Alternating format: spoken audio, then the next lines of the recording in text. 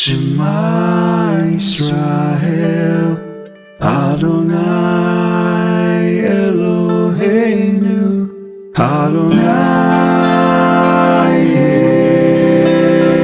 Echad.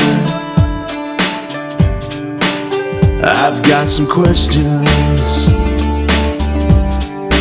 Do you know the King of the Jews, the promised Messiah,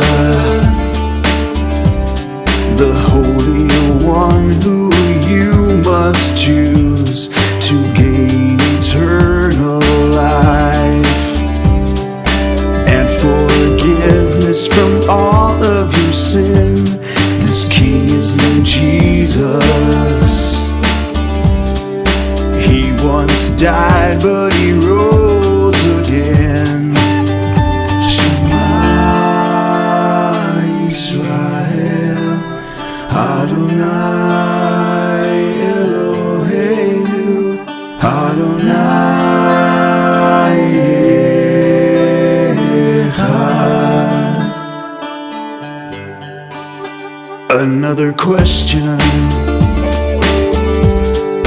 Do you grasp the three in one? Echad is the usage,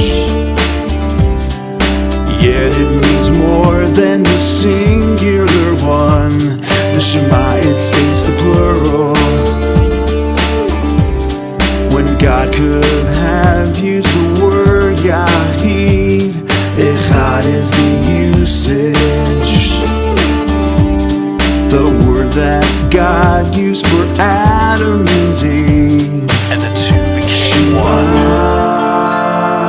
Israel. Hear, O Israel, the Lord our God, Father, Spirit, Son.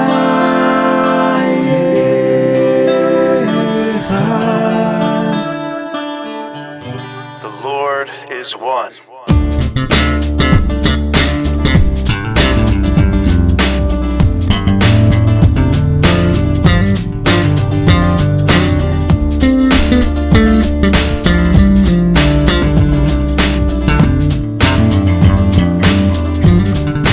Now my last questions.